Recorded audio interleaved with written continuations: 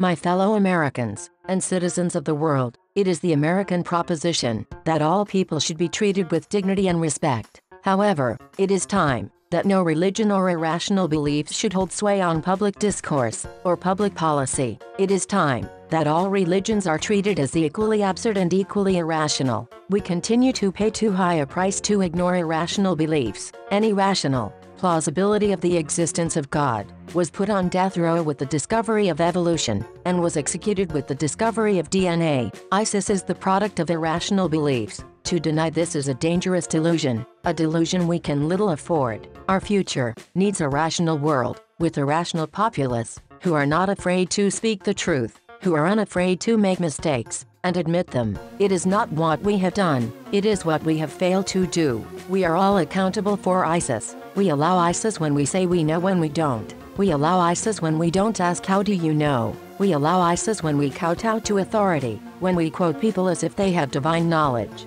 They don't. No one does. No one is beyond question, and that includes the illusion of God. God is the staple of irrational beliefs. Faith is not a substitute for reason, and it is only marginally acceptable when there is no reason to be found. Let it be clearly understood that the flourishing of society over the last 200 years has been largely in spite of religious institutions and religious beliefs, not because of them. It is time we admit it is our fault. It is our failure to question all mad assertion regardless of how benign they seem. Religions are not the only breeding grounds for bad ideas and extremism, but it is the most concentrated. We must hold everyone accountable for the manufacturing and distribution of bad ideas, not so that we can have their head, figuratively or literally, but so that they can be corrected. We all make mistakes. It is the nature of being human, and it is logically inconsistent to think there could be a universal moral authority. Morality requires a constant dialogue with our neighbor about all of our ideas and values. It is not so that we can condemn a neighbor for not adhering to our values and ideas. It is so we can foster a deeper appreciation of our neighbors. Nevertheless, the human condition dictates the basic needs of all of humanity, and when those basic needs are not met, because of irrational beliefs, we are required to act in the name of human decency. So we must act decisively against